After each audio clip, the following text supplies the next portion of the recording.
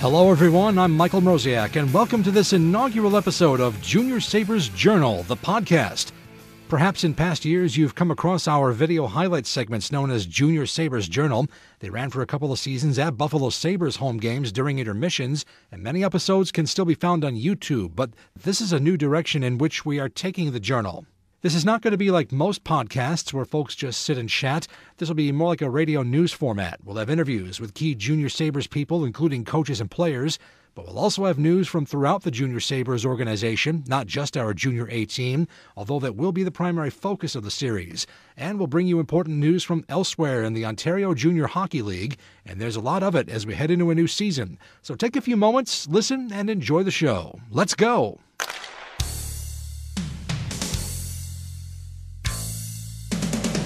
The Junior Sabres qualified for the 2018 playoffs but fell in the first round to the North York Rangers. The team secured college commitments for players including Ryan Sidorsky, Trevor Pekka, Zach Nazareth mid-season. Meanwhile, after the season, Christian DeFelice and Ethan Kurbis committed to programs. Preparations for the 2018-2019 OJHL season got underway with the Junior Sabres main tryout camp in July at Harbor Center. And it was then and there we caught up with head coach Nick Tuzzolino, who along with his staff was watching the prospects. Fortunately, we had a pretty strong season last year in my opinion, and we got the ability to bring back some of our core group, which is nice because we get to build around kind of the successful players we had last year, which was a different position from the season before, where we kind of had to go through a rebuild. So by being able to kind of be a little bit more picky, we've been able to get some different looks and some different high-end players in here to try and fill those holes. Are there particular veterans that you know for sure are coming back that will help lead the team next season? Yeah, right now Adam Tredowitz, Matt Jakubowski, Anthony Hora, Matt Stanek, those type of guys are 100% back.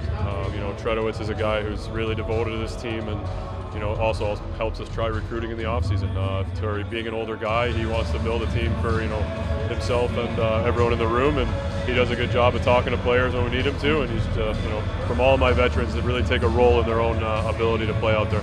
It's hard because on one hand you want to bring back some of the veterans and build a contender year after year, but by the same token, the junior hockey coach's job is to get them ready for that next level. You went through that yourself.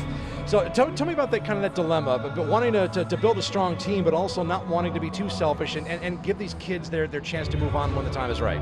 Yeah, the people I mentioned, a month ago I could have lost all of them. They all attend USHL camps because they're all that high-end type of player and can make one of those rosters pretty much on a coin flip. So I was fortunate enough that they didn't. But yes, we often push our players to try out in the USHL and take those chances because we do want to push them to that next level. And for the most part, our guys have had success, but when they don't, they know that they have a good place and a good home here, and they usually come back. Among the returning players is Adam Tredowitz, who caught up with Junior Sabres Journal and discussed the season that was and the season that's coming.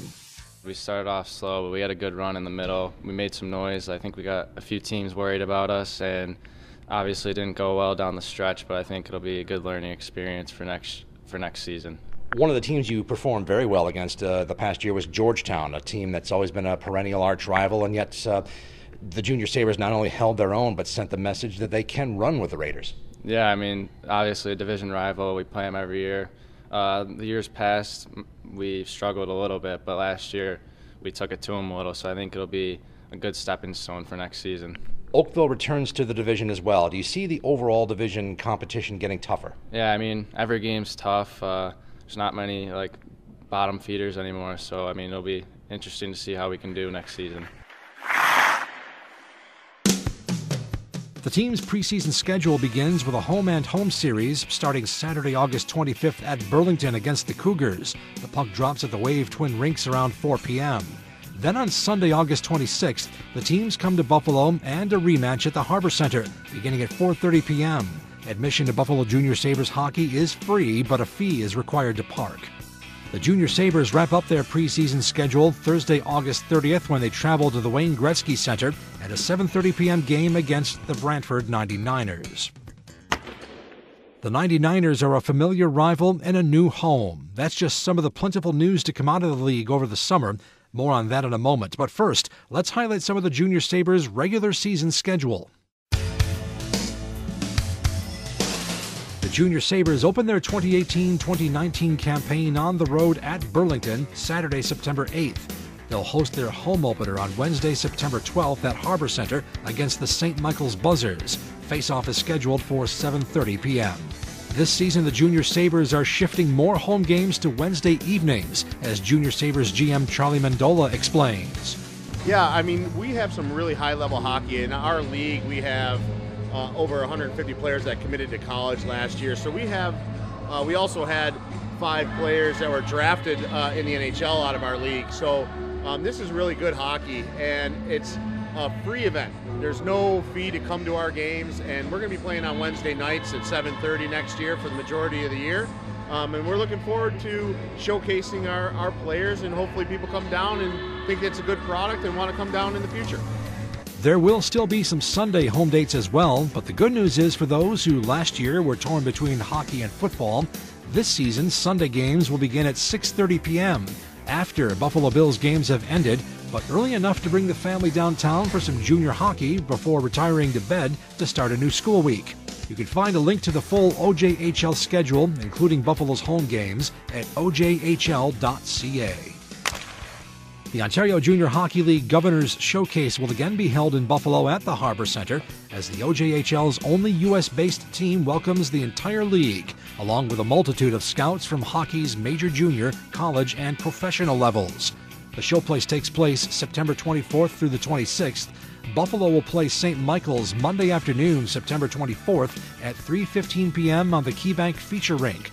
They'll then face the Coburg Cougars in what will officially be a road game for the Junior Sabres, Tuesday, September 25th on Harbor Center's Rink 2. That will be an 8:30 p.m. start. Buffalo Junior Sabres regular season games will again be broadcast live in streaming video on the official network of the Ontario Junior Hockey League, Hockey TV. For more information, including subscription packages, visit hockeytv.com. As we mentioned a moment ago, there was plenty of news throughout the OJHL during the summer months. The Buffalo Junior Sabres division, the OJHL West, saw the relocation of 2 rivals in the offseason. The former Orangeville Flyers have moved to Brampton and are now known as the Brampton Admirals. They'll play their home games in Memorial Arena, where many years ago the former Brampton Capitals competed in this league. Meanwhile, the boyhood home of the Great One, Wayne Gretzky, is now the home of the former Milton IceHawks, now known as the Brantford 99ers. They'll host games in the Wayne Gretzky Sports Center. The West Division is also one team bigger. The Oakville Blades, longtime rivals, have returned after spending a few seasons in the South Division.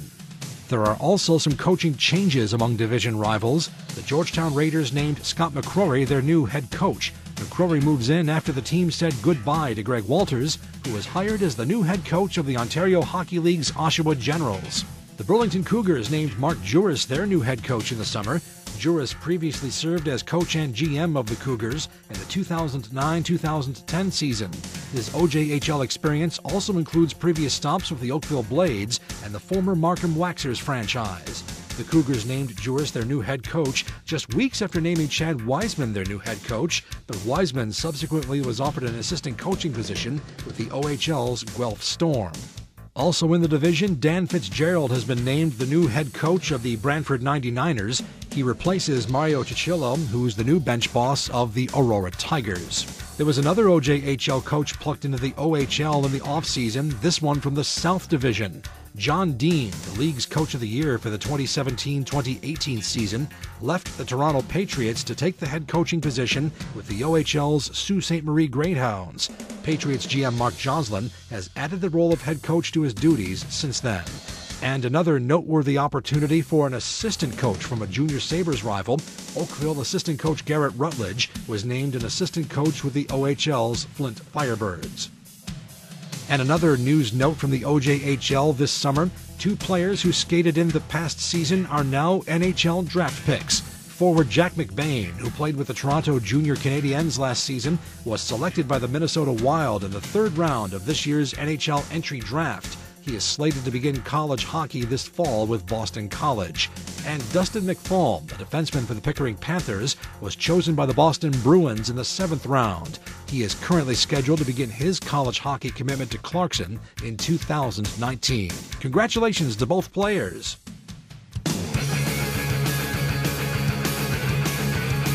And thank you for listening to this first edition of the Junior Sabres Journal podcast. In our next edition, we'll recap the Junior Sabres preseason and also highlight some of the big things that happened elsewhere within the Junior Sabres organization, including a national championship run by one of the youth divisions. Until then, I'm Michael Mroziak. Thanks for listening. We'll see you at the rink.